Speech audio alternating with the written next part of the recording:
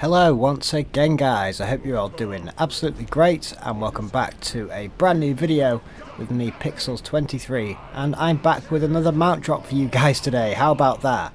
And this time it's one from Dragon Soul, and it is the Life-Binder's Handmaiden guys. So that means I now have two of the three mounts that you can get from Dragon Soul. I just have the Blazing Drake to go.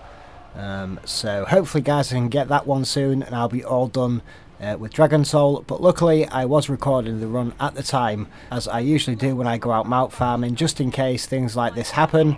So I have got the drop to share with you guys, and then at the end of the video I'm just going to give you a few quick clips of the mount itself, just to give you a quick look at it, although I'm sure most of you have seen it numerous times. But anyway guys, thank you very much for watching this video.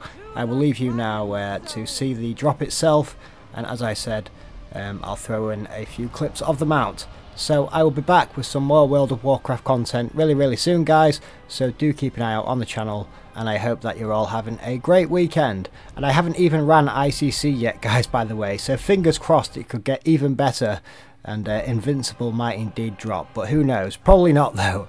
Anyway, do have a great weekend guys, and I'll speak to you all in the week. Until then, bye for now.